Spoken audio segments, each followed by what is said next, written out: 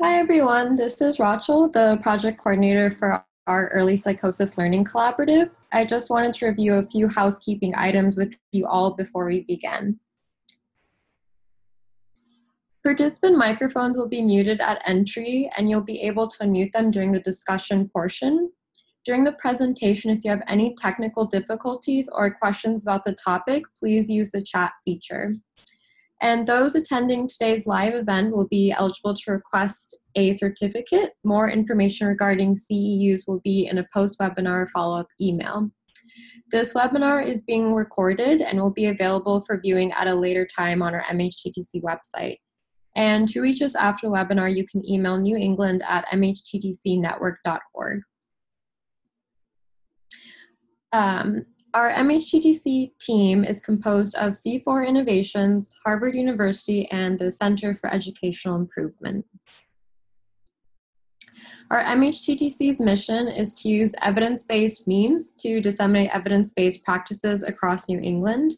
Our area of focus is geared towards recovery through recovery-oriented practices and support services within the context of recovery-oriented systems of care.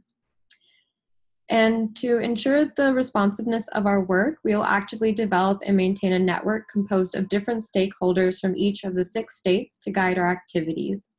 And with that, it is my pleasure to hand it over to Dr. Raquel Meshlam-Gately for introductions. Okay. Thanks, Rachel. Good afternoon, everyone, and thank you for joining us today. You'll see on the screen, or it looks like it, oh, there it is, disappeared. There's a poll. We'd really appreciate it if everybody can fill that out. We'd like to get a sense of the representation across our attendees today. So my name is Raquel Meshlam-Gately. I'm a neuropsychologist from Beth Israel Deaconess Medical Center in Boston, involved with the New England Mental Health Technology Transfer Center. I'd like to welcome you to today's webinar, which is part of a series of initiatives by the New England Mental Health Technology Transfer Center on mental health care during the COVID-19 pandemic. We will be regularly updating these initiatives on our website, and we welcome any suggestions for other resources we can provide for wellness, recovery, and connection during these challenging times, not just for the people you serve, but for yourselves as well. As I'm sure you're all very well aware, the pandemic has caused a marked disruption in healthcare and has resulted in a rapid increase in the utilization of telehealth, including for neuropsychological assessments. While remote neuropsychological evaluation has many advantages, health disparities exist in the delivery of these remote services across different racial, ethnic, geographic, and socioeconomic groups. And inequities are particularly significant for vulnerable and underrepresented groups, including people with serious mental illness. So I have invited my longtime and dear colleague, Dr. Maggie Lanka, to address this very important topic, both through her presentation and any questions you might have in the end. And we're really hoping that you won't be shy about asking questions, providing comments, or sharing ideas and resources. So feel free to type those questions, comments, and ideas into the chat box as you think of them, and Dr. Lanka will respond to them right after she finishes her presentation. It's truly my absolute pleasure to introduce Dr. Lanka. Among the many hats she wears, she's the director of adult neuropsychology and psychological testing and training at Cambridge Health Alliance, and an assistant professor of psychology in the Department of Psychiatry at Harvard Medical School. At Cambridge Health Alliance, Maggie directs the neuropsychology service and neuropsychology postdoctoral fellowship. She teaches in the psychiatry department, and she frequently lectures at Harvard Medical School on neuropsychology. Her teaching reflects her interests and specialties in psychosis and cross-cultural neuropsychology. These interests developed at the postdoctoral level when she studied clinical neuropsychology and initiated a career-focused interest in the treatment of individuals with serious mental illness, with a particular emphasis on assessment. She co-developed a multidisciplinary early psychosis program in the psychiatry department at Cambridge Health Alliance, and she was charged with leading its assessment program. In addition to her academic and clinical work, Maggie is committed to the advancement of psychology, and she's been involved in professional advocacy through various committees and boards. She's currently the immediate past president of the Massachusetts Psychological Association and past president of the Massachusetts Neuropsychological Society. So, without further ado, welcome Dr. Lanka for joining us today to speak about health disparities in remote neuropsychology for the treatment of serious mental illness during the time of COVID-19 and beyond. Thank you so much, Dr. Meshalem-Gately. It's truly an honor and a pleasure to be invited. I'm going to start by sharing my screen, so if you'll just hang on for a second while I take care of the logistics here.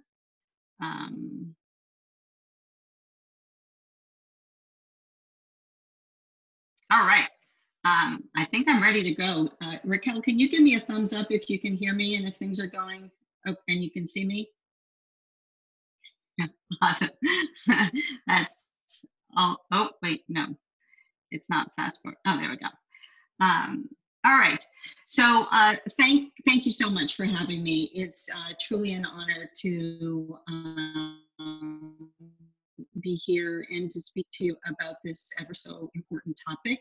I'm going to be talking about how neuropsychology has adapted to assessment during the COVID-19 era, but also with a keen eye on some of the health disparities that it could be creating if it were not mindful of it. And this summer I had the distinct pleasure of speaking at the American Psychological Association on this very topic. I know that neuropsychologists are working hard to address some of these issues. And I think this really extends into a broader topic of health disparities in psychiatry and mental health treatment and healthcare. Much of what I'm going to say, that is. I'm putting up this screen essentially just to say that I have no conflict of interest here.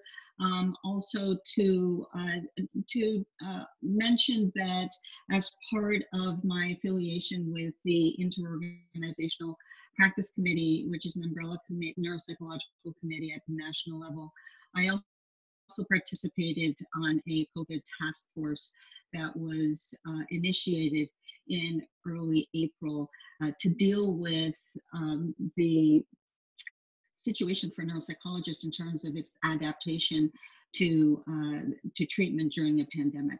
So some of what I'm going to speak today really stems from the work of this task force, and I want to credit the many people that were part of this task force in thinking through how to adapt neuropsychology to this pandemic. It was certainly a challenging a situation for neuropsychologists, since the type of work that we do cannot be easily adapted to telehealth, and so it really required a lot of brainstorming on how to do this. Certainly this is, are you serious? This is a challenging time in our country. As we all cope with the impact of COVID-19, I do hope that you are all doing well and are safe in your states and local communities as we manage through what is very apparently a very strong second surge of this pandemic, and which will likely be affecting many of you in terms of how you work as well. I know for neuropsychologists, as I'm going to point out in my talk, the incidence of COVID really reflects how we do our work. So this has really become the age of telehealth, and and psychology is no exception. There are many advantages, of course, to incorporating technology into delivery of healthcare. But one important factor to keep an eye on is making sure that in so doing, we don't inadvertently create greater healthcare disparities that already exist. So my goal today is to discuss how neuropsychology has adapted to COVID-19, but in so doing, needing to face the challenges of bridging healthcare disparities, which affect our most vulnerable groups, including our patients with serious mental illness.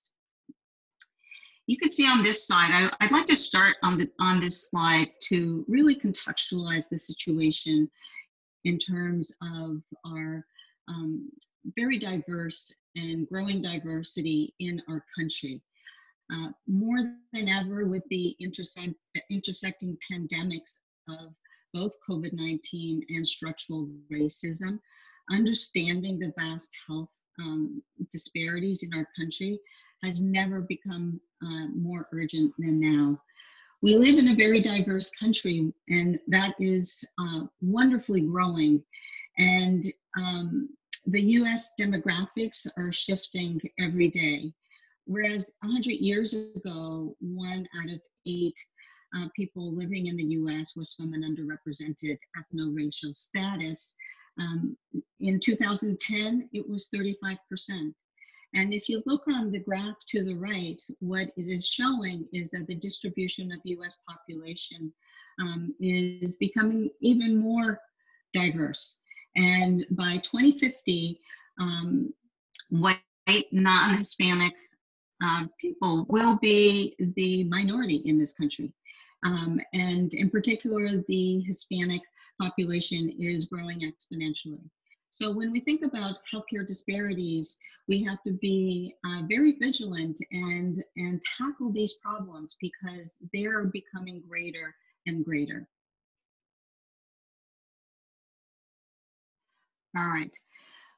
What are the healthcare disparities? Well, I'm sure you all know the major healthcare disparities that exist in this country. US residents are not equal in health by any means, both in terms of life expectancy, disease burden, death rates, and health outcomes, and not the least of which is access to healthcare services, which is particularly important during this COVID times. Not to mention that it's all become abundantly clear that COVID-19 has disproportionately affected underrepresented groups in our country, and in particular the BIPOC community. Health disparities also exist in individuals with serious mental illness. And here's just some of the research that I imagine that you are aware of as well.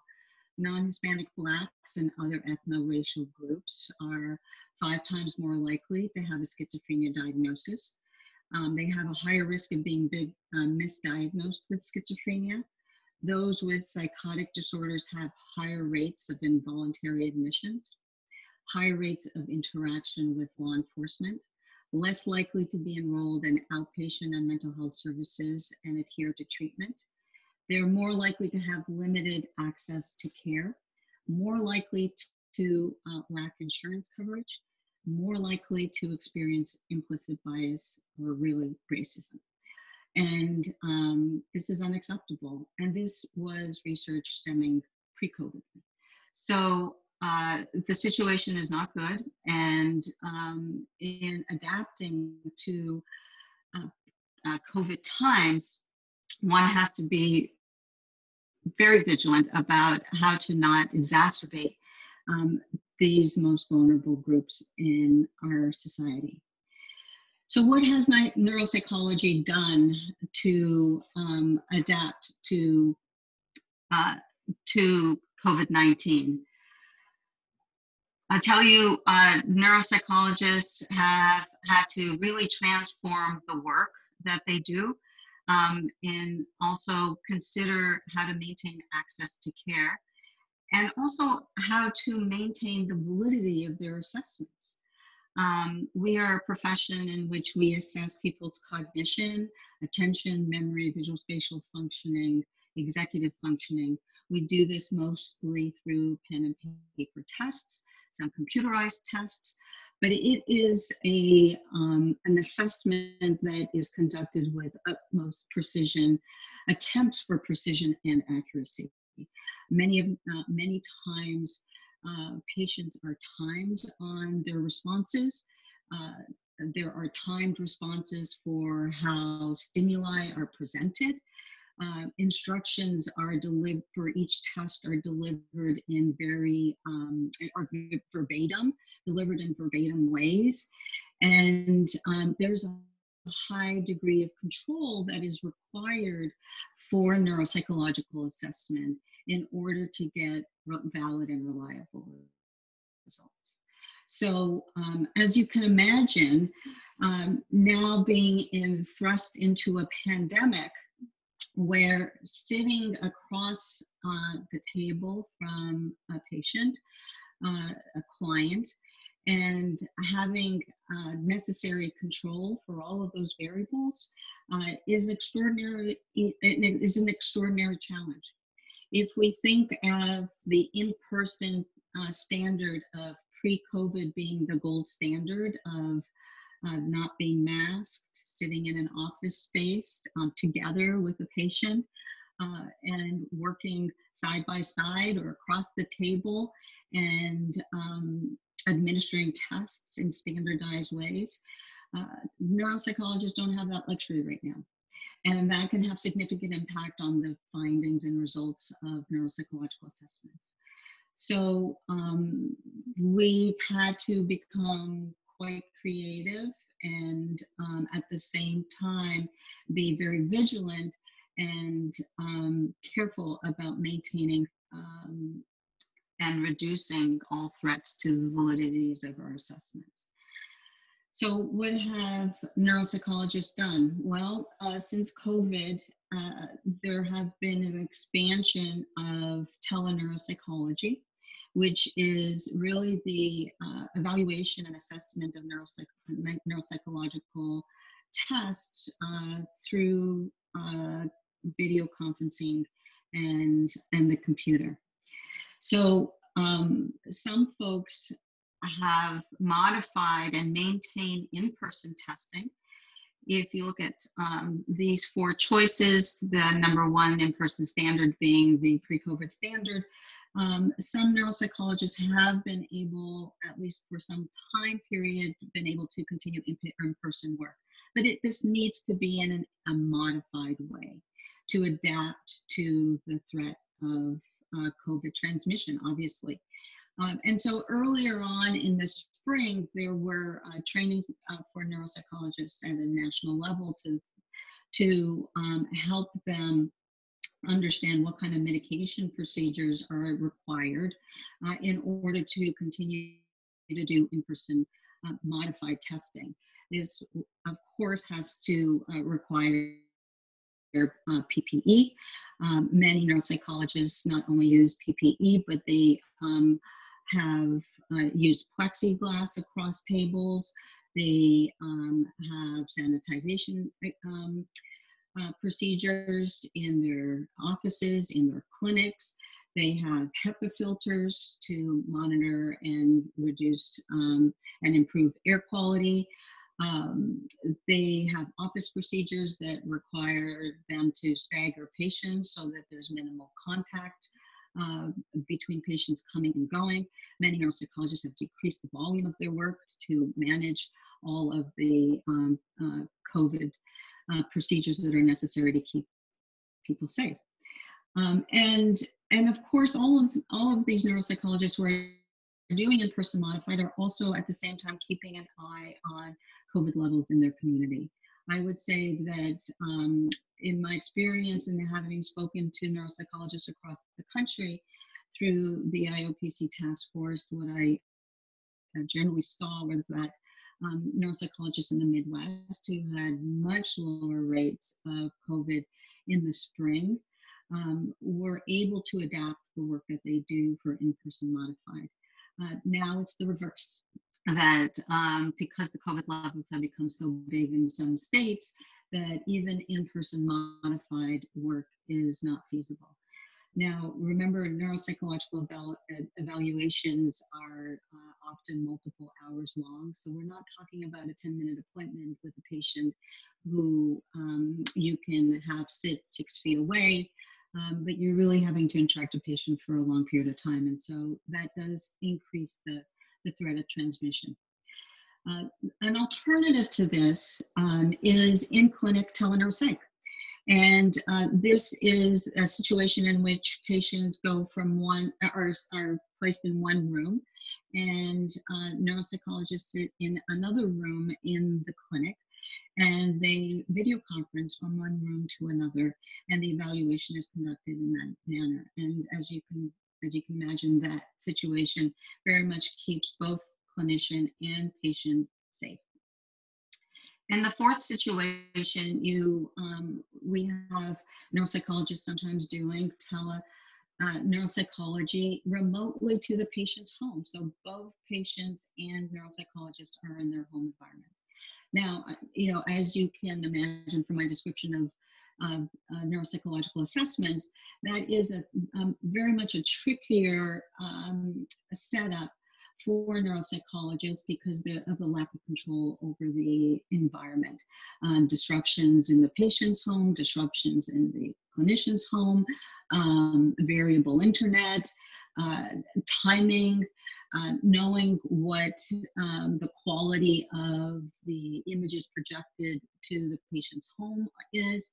So there's a lot to consider with remote teleneuropsychology. And I, in my experience, I know that many neuropsychologists really use this as a last resort for really lockdown measures or in situations where limited kinds of testing happen. And of course, there are also hybrid versions that neuropsychologists are doing. So these are not mutually exclusive from one another. In my particular clinic at Cambridge Health Alliance, we're doing an in-person, in-clinic teleneuropsych setup, but we are doing all our interviews and our feedbacks with patients to their home through video conferencing or phone. So there are hybrid ways to conduct assessments. All right, so just to give you an idea of what this might look like, because it is a complex endeavor. Again, in-clinic teleneuropsychology is really not just video conferencing from one room to another. It is really a very complex setup of moving from from evaluating different aspects from one room to another. So what you see here, and I'm going to attempt to explain this a little bit more carefully, is that the picture on the left represents the clinician's office, and my neuropsychology fellow Holly here is playing the role of a client and sitting at the desk in a separate room. And so on the left, what you see is the clinician's room, in which there are 2 computers and 2 webcams, and likewise in the patient's room. The right-hand computer in each of the images represents just normal video conferencing, so that the patient and the neuropsychologist can interact with one another. The computer on the left for both the patient and the clinician represent how stimuli are presented. So on the left, you see that there is a little elevated structure on which a stimulus book is flipped open, and that's being projected to the computer on the left-hand side, the left-hand computer. You also see the little sticky papers on the table here, in which if the patient is required to draw, because we often measure visual construction skills, that is being picked up and being shown in the clinician's room. And the placement of the papers are within those yellow stickies, so that we have absolute ability to see exactly what the patient is drawing. There are other features to this kind of setup that we maintain. If you notice, this is just finer detailed, but the red folder on the right-hand side represents different folders that are placed in the patient's rooms so that they can at any one time be directed to open that particular folder for a particular test. And then they place the form that they fill out in the envelope that you see on the right hand. And they keep filling the envelope at the end of the session. They place the envelope at the side of the door, which the neuropsychologist will then pick up typically hours later. And so we don't usually touch any of the papers until any potential virus has been dissolved. So this sort of just gives you some idea of the complexity that is required in doing this kind of teleneuropsych in clinic. And as I mentioned before, neuropsychologists in making decisions of what kind of modality of care that they are using will have to balance and think about the different trade-offs between competing threats. Traditional non-mitigated neuropsychological practice may result in the fewest competing threats to the validity of the actual assessment, but greater risks to safety. And depending on the health risk of a particular patient and the community of COVID incidence level at the time, different decisions can be made. In-home teleneuropsych may result in the fewest threats to safety, but it has substantial risks to validity. So these are the kinds of questions that neuropsychologists have to contend with. I think it's also especially important to recognize that not only do teleneuropsych assessments have to contend with these validity threats and these complex decision-making, one of the factors that goes into these decision-making is to think about possible and contributions to major healthcare disparities that already exist. This is related to neuropsychology, as you can see from this setup, but it's also related to healthcare in general. What is becoming increasingly obvious is that at the intersection of healthcare and technology is really a digital divide, which is creating a chasm of already existing healthcare disparities. At this point, we don't know, and we won't know for a while, what percentage of neuropsych assessments are teleneuropsych. It clearly depends on the COVID incidence and the development of the field. But this incidence is not insignificant. So we need to think about the impact of telehealth and teleneuropsych for neuropsychology and its potential to magnify already existing disparities. I want to begin by acknowledging some of the advantages of telehealth because there are plenty of advantages. I actually think this pandemic has launched healthcare into the digital world in ways that we'll never go back from, that will always incorporate aspects of telehealth into our work. And of course, there are many advantages to doing that. Certainly during the pandemic, the decrease of COVID-19 transmission has made this the most convenient way to provide healthcare. And there has been research showing adequate to good acceptability by psychotherapists and good acceptability by patients to psychotherapy through telehealth. That also appears to be a reasonable alternative when there's time and distance constraints. And for telepsychology, most studies report similar outcomes to traditional face-to-face psychotherapy, though largely based on non-pediatric studies. And there have been some studies showing similar diagnostic impressions for most disorders in comparing telehealth versus non-telehealth. And so during the pandemic, what we saw was really an initial surge in telehealth in the months of April, May, and June. But this led to a plateau.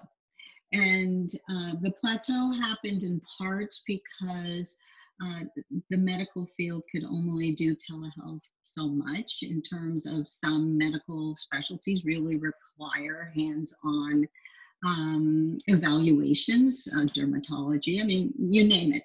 Most medical professions require in-person evaluations and hands-on assessments. So there was a plateau in the telehealth surge. For neuropsychology, telehealth has actually been around. The in-clinic telehealth model, that is from one clinic to another or from one room to another in clinic, there has been substantial evidence for the equivalency of telehealth for teleneuropsychology versus the in-person gold standard. And this actually started in the early 2000s in an attempt to increase access to neuropsychological assessments for people living in more rural areas. And so this situation of teleneuropsych was actually constructed to help folks in these rural areas go to their nearest clinic and then remote into a larger city or town where a neuropsychologist was located, so that they can do their neuropsychological evaluations. So there actually had been pre-COVID some research in this area. And I won't go over the details of the research, but just to let you know that it is evidence-based, but more work is really needed. And certainly the remoting to home situation has not had any research in this area. So shifting this now to what are the barriers for telehealth? It became quite obvious in at my clinic at Cambridge Health Alliance that our patients, not all of them had access to computers, and there are other barriers as well that others have started to write about, not only in terms of neuropsychology, but in terms of telemedicine in general. Absence of technology, digital literacy, reliable internet coverage, privacy, linguistic access, and disabilities. These are disproportionately affected by underrepresented groups and vulnerable groups, such as our patients with serious mental illness. And so this is something to be very mindful about. And I want to review some of the work in this area, because I don't think it's getting enough airtime with the preponderance of telehealth that is happening. So let's turn our attention to reviewing just some of this work. For example, the U.S. Census Bureau, 2015, show that 1 in 3 U.S. households headed by a person 65 or older do not have a desktop or a laptop, and over 50% of elders do not have a smartphone. Children in low-resourced families are much less likely to have a computer in the home. There's reduced patient technology access for underrepresented groups, especially. We know that over 30% of Black and Latinx children do not have a computer in the home as compared to white children. 15% of Latinx and 12% of Black Americans rely on smartphones. And low-resourced families live in homes with less access to privacy for telehealth. We see this a lot at Cambridge Hospital. Even when we do our initial interviews and feedback, having patients have a room in which they're not interrupted, or they feel that the walls are secure enough that they can speak freely and in privacy, is a huge problem. And when we first went into lockdown, I had my fellows call patients and just get a sense of who had access to computers and who had private situations. And really, just over just under half of them had computer access. So this is not a small problem.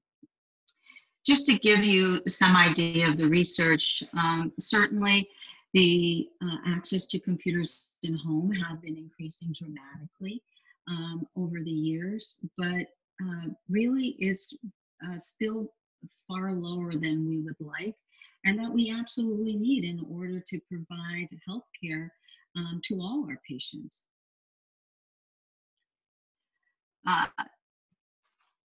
The access to computers and internet gets even lower when we start separating the data by race and ethnicity. And what you see here is no surprise, which is that non-Hispanic whites have more access to home computers and home internet use than Blacks and Hispanics. And the situation becomes even more dire by family income. So low-resourced families have much fewer access. And then we have the intersecting populations as well, which makes the situation very complex. Even if patients have computers at home, they may not have reliable broadband coverage. This is not a very, I think, communicated aspect of the work for telehealth, but essentially there has already been published data in medicine showing that lack of broadband internet is associated with fewer telehealth visits, and it hampers patient portal use.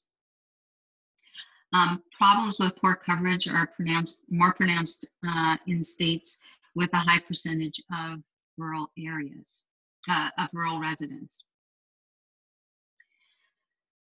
And then we get into the issue of digital literacy.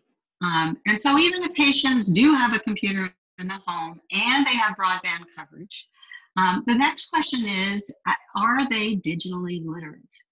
And although this might be an assumption for many Americans that, especially Americans from well-resourced families that have really embedded the use of digital technology into their homes, this is not the case for everyone. And there's definitely a generational gap that is happening. So what do we think about, how do we define digital literacy? Well, the PIAC defines it in a very basic way. That is, skills associated with manipulating input and output devices, like how to use the mouse, how do you use a keyboard, awareness of concepts such as file folders, scroll bars, hyperlinks, menus, and the ability to interact effectively with digital information. 16%, or 31 million Americans aged 16 to 65 have been deemed not digitally literate.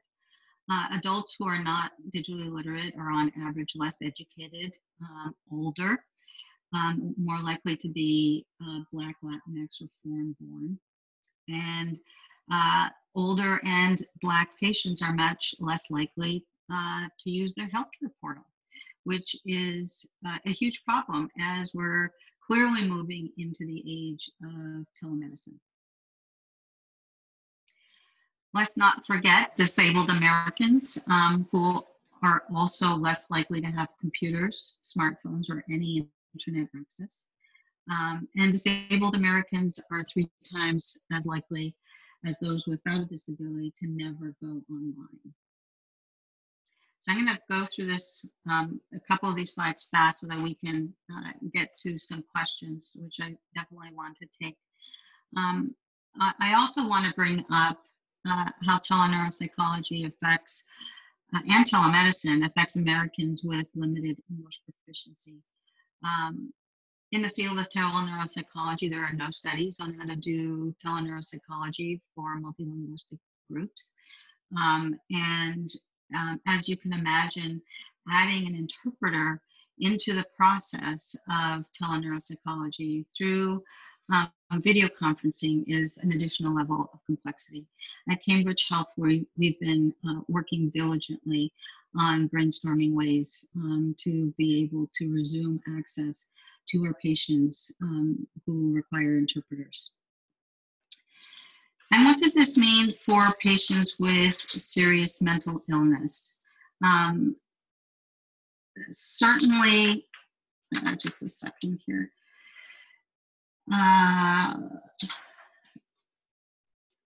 Certainly, the advantages are similar to the rest of the population in terms of increased convenience.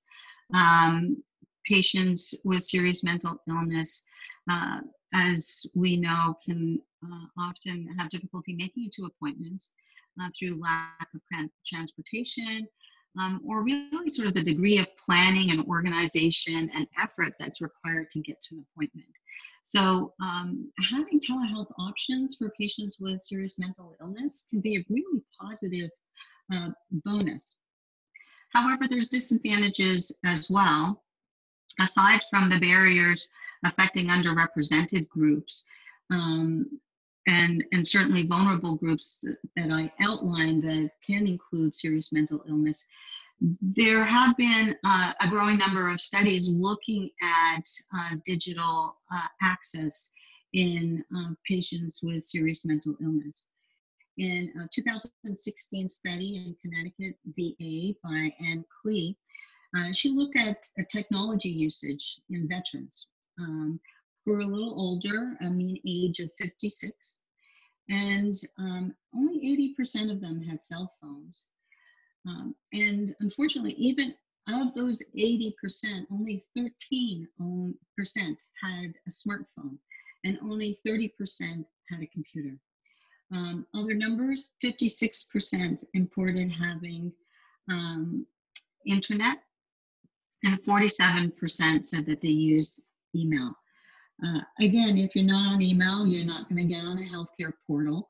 If you don't have access, you're not going to get on a healthcare portal. If you don't have a smartphone, it becomes a lot more difficult to do video conference appointments, especially if you don't have a computer. And we know that from research that computers are even less available than smartphones.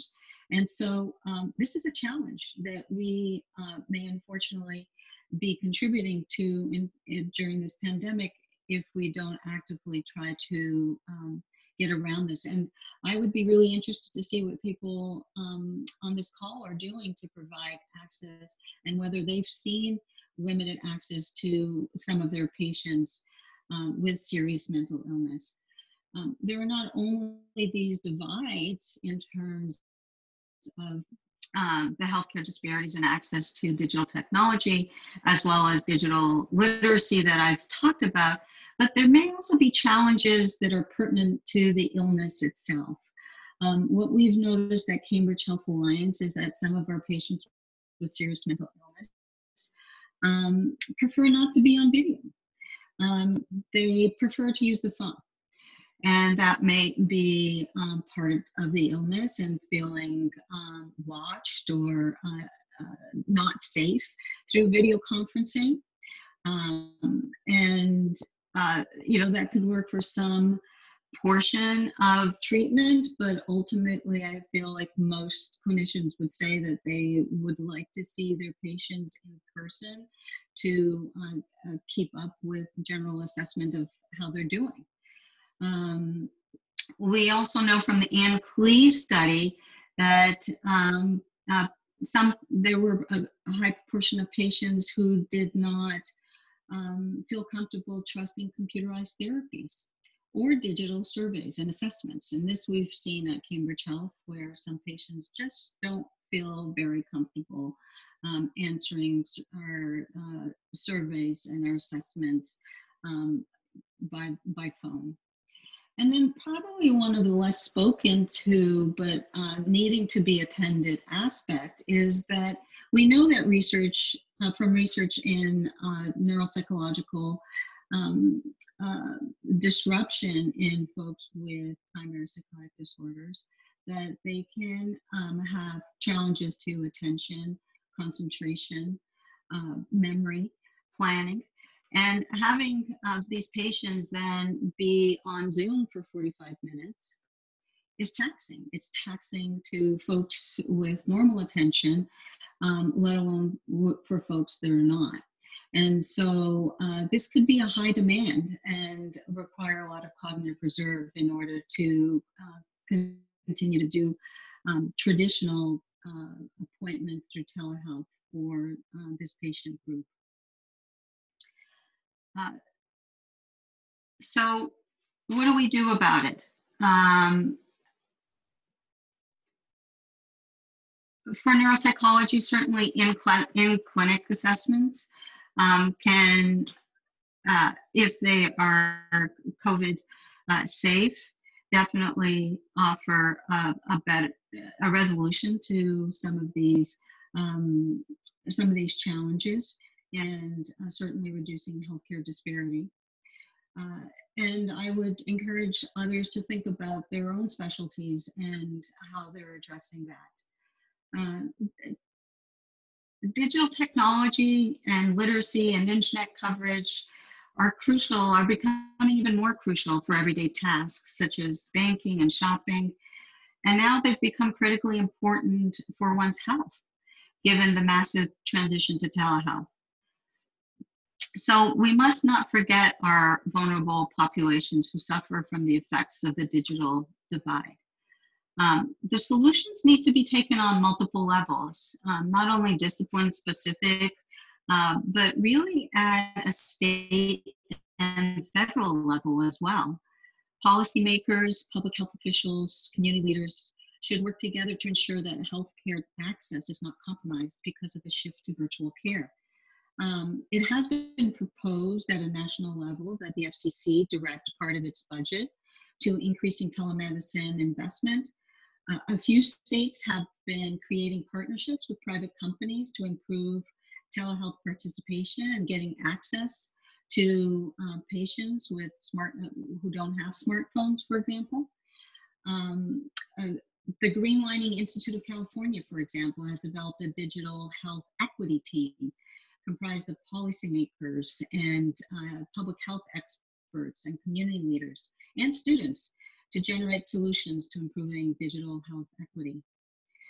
What does this mean for practitioners in mental health, treating SMI and neuropsychology?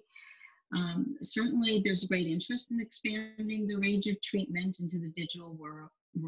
Phone access, smartphone access means certain types of deliveries can be used, which is wonderful. And programs to expand access to smartphones can go a very long way to reducing healthcare disparities. At the same time, we need to be mindful of who's getting left out and how to maintain access for those patients. So in conclusion, as our field in mental health progresses to the next stage for the COVID-19 era and beyond, we want to be cognizant of the impact of the new technological advances. We should progress in a mindful way so that we don't limit access to our field. Some solutions will require multiplicity of modalities of cares until such time as people can access and there will be greater knowledge to technology. And some solutions will require innovation to be able to ensure that all persons can be equally facile with digital technology. So on that note, I'm going to stop there and welcome any questions and comments. Well, Maggie, I just wanted to thank you so much for that wonderfully informative and helpful presentation.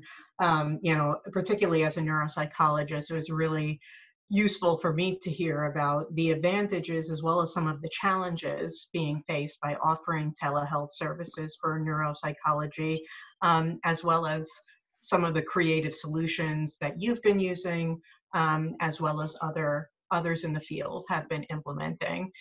So we'd really like to hear from all of you now with any questions, comments, ideas that you might have. And as I mentioned in the beginning, please don't be shy. We're really hoping to learn from one another in this.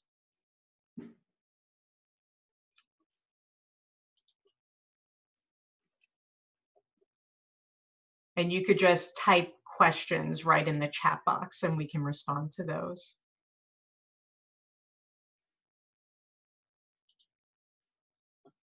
And Maggie, actually, while we're waiting for some questions to come in, I was thinking more about the issue of digital literacy that you mentioned, and was wondering what specific solutions that you've used or others have used that seem to be helpful. You know, I have been wondering about whether introductory sessions or sending information ahead of time may be a useful strategy, or again, any other ideas that you've been using.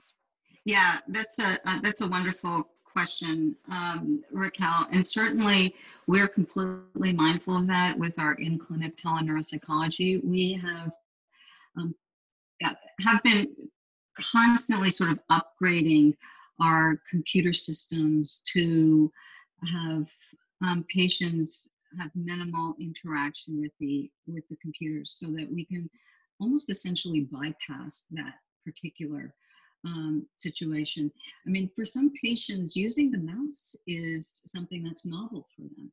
Or, as you know, in our field, our patients are coming to us for questions of cognitive challenges, dementias, cognitive impairments.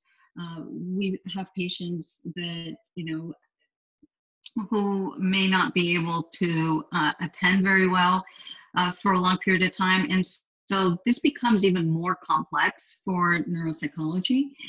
But certainly there have been, I have come across multiple articles that have suggested that on a federal level, the Department of Education should propose national-based programs of digital literacy, especially for older persons. Again, this is not something that is just going to be relegated to telemedicine, but just for everyday life, with all of the complexities and all of the aspects of our world that is becoming much more digital. And so this too needs to be dealt on a national and state level.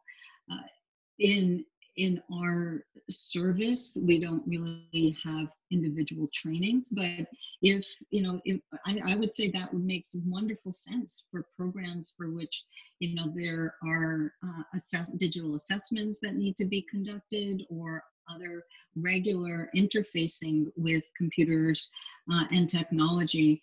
And I feel like we just can't assume that patients know a certain level of interacting and using computers. Right, I agree. And I think, even for younger people, we can't always make that assumption that they're going to have a certain degree of digital literacy, particularly to go through some of the neuropsych assessments that we might be using. So it's really helpful to hear that there are different strategies that are being addressed to deal with this a little bit better. Yeah, and if you think of the in-home neuropsych models, that is also another competing threat to that kind of model, especially for older patients, in terms of relying on them to be facile with the computer in order to complete assessments. In my experience, those kinds of in-home remote neuropsychology has worked best with the younger population, as you can imagine. But not necessarily kids with developmental issues. They don't necessarily sit in front of a computer for a long period of time.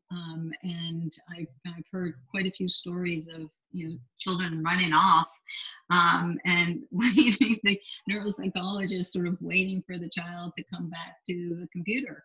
I'm sure this happens in psychotherapy visits through video conference as well. There are definite limitations. Right, I bet. Looks like we have another question that came in. Someone asking, what is the status of insurance coverage for phone telehealth visits compared to video visits? How can we advocate to keep these reimbursed in the same way, given the apparent equity issues? Wow, well, that is a real passion of mine through my work at the Mass Psychological Association, and also through my chairship of the Professional Advocacy Committee at the American Psychological Association Division 40, which is the neuropsych. It is absolutely crucial. I know that APA, the American Psychological Association, has done quite a bit of advocacy at the national level through CMS to try to get telehealth phone sessions covered, and have been successful in doing that for temporary. And it's going to take ongoing advocacy in order to get that extended indefinitely.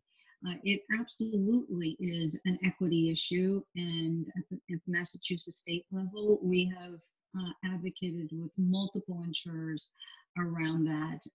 I'm adamant and that this needs to be covered in exactly the same way as video conference, and in exactly the same way as an in-office visit. And I know that work is being done, and I know that it's being done in other states as well. Right, and from my understanding, Maggie, thus far, there is that kind of coverage, or at least during the pandemic, it's been offered, right? Yeah, so through the IOPC, we created, if you go on the IOPC net, there is we have a page there that goes state by state, detailing what insurers are covering for teleneuropsychology and telehealth by extension. So you can go on that website and see if your particular state has coverage, and also for how long. So there is a database Excel sheet that we've created that will tell you how long this is going for, because for now, it really is confined to the state of emergency of the pandemic. There is ongoing work, as I said, to extend this beyond, but it is limited. Right, thanks, Maggie. And I'll see if I can find the IOPC website so I could share that link with everyone, because I think there is a ton of useful information on that site about a lot of things that you discussed today, including these insurance issues. So I'll see if I can find that. Looks like we only have a couple of minutes left. Any final questions or thoughts and comments that anybody has before we provide some wrap-up statements?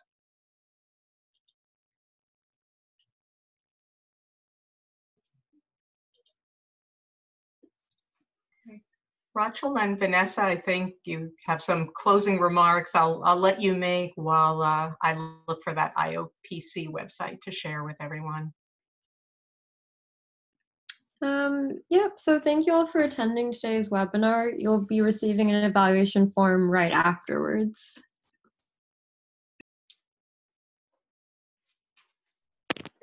Thank you for joining us today.